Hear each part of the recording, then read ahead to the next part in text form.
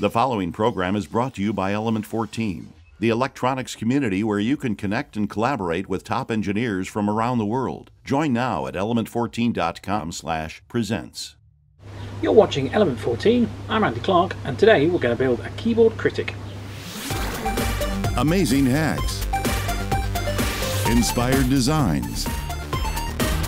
Each week, Element 14 Presents brings you innovative projects using electronics, engineering, and more. So, the plan for the build is there'll be a USB keyboard that will plug in turn to the FTDI USB host. The host will then transmit over the serial the raw keyboard data. That will be processed by the Arduino, which will give us a smiley face or a frowny face, then pass on the data across to the host computer by acting as a USB keyboard itself. The parts for this project are an Arduino MKR 0, 32-bit core on that one, a V2 DIP 148 USB host module from FTDI, along with a VNC2 debug module, a mini USB cable, a beefy servo, and the kit, and of course a set of jumbo-sized googly eyes. FTDI did provide some sample firmware for the module, but I couldn't get that to communicate. So I loaded up the IDE, and to check that everything was working, I built a simple blink example. What I discovered whilst building the blink example was that the default I/O multiplexer settings didn't connect to the correct pins. So I checked the datasheet and remapped the pins as appropriate to make a working example using the serial communication. Once we've got some working code, we can build it. It's a fairly standard build process. It compiles each of the files and then links them together to generate a binary file to upload. We can then switch across to the debug tab, check we've got a valid debug module plugged in, and then flash it up to the FTDI module.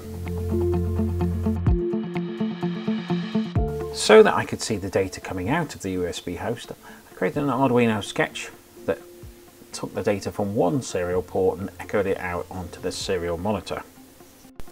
The first thing that the USB host does is to check if there's any devices connected to the socket. So it's called the enumeration process, and in our case it finds a keyboard, and as I press the letter A we'll see an event, and releasing it, another event, pressing down shift and then A, releasing shift, and then pressing multiple letters A, B, C, and then releasing A, releasing B, and releasing C.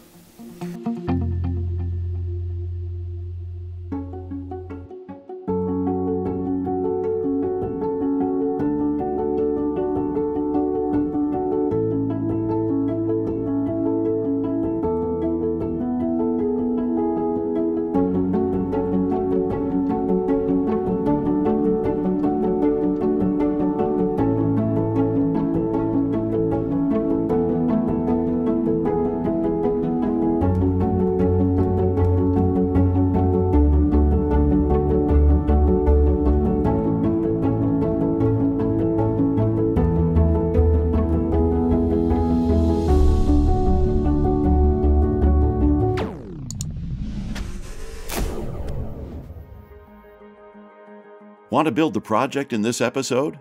Want to download the code? Find the parts list? Want to ask a specific question and know this host will answer it?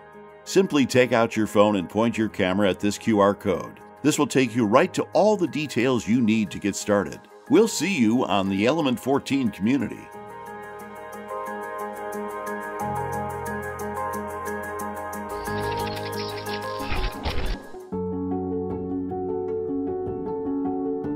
So I wrote this little test rig to check how much current the big servo was using, as I found the Arduino Uno wasn't capable of providing enough power to to drive the servo. And what we can see here is it's sort of jumping around between 80 milliamps and 100 milliamps. But what I also did see is when it first turns on, there is a big spike, and it goes up to sort of like 600-700 milliamps. And I've also seen when I've loaded this that the milliamps are much higher. So quick explanation of the test rig here. So the Arduino Uno is powered from a USB connector.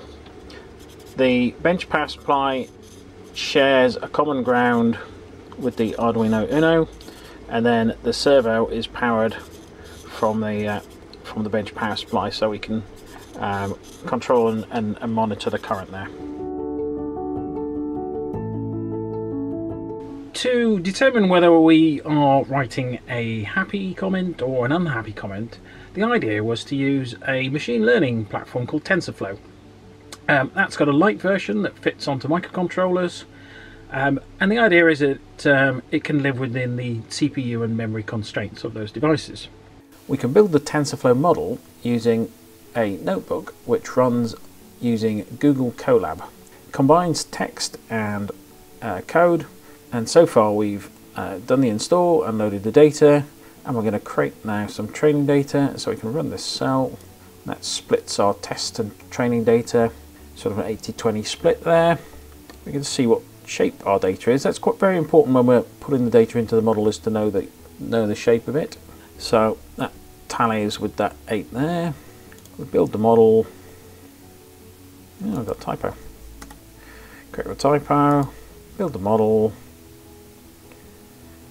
compile the model, and once we've built and compiled the model, we can train it with our test data and training data. So we'll just run that as a small set of data, so it trains pretty quickly.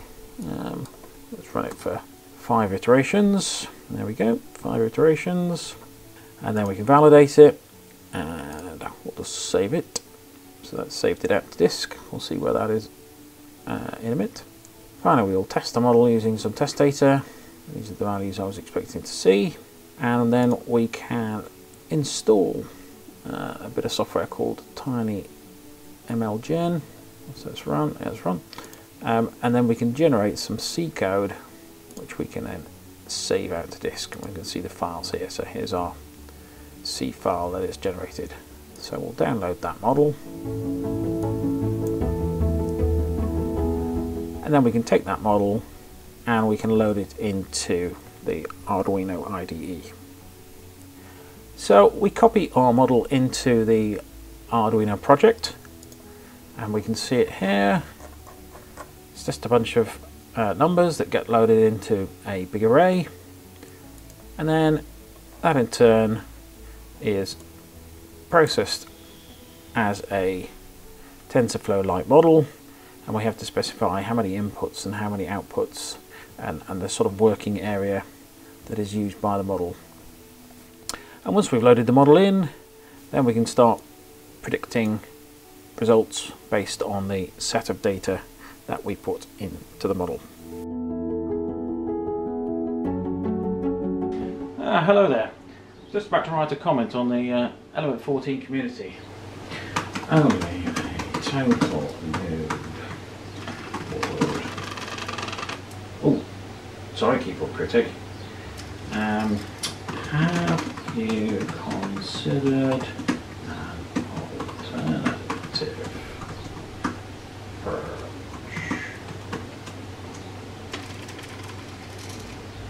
Thank you, keyboard critic. So, what do you think about having a critic sitting over your shoulder monitoring all your comments on the internet? Perhaps not for everyone, but have you ever used USB or machine learning in a microcontroller design? Let us know in the comments below. Thank you for watching.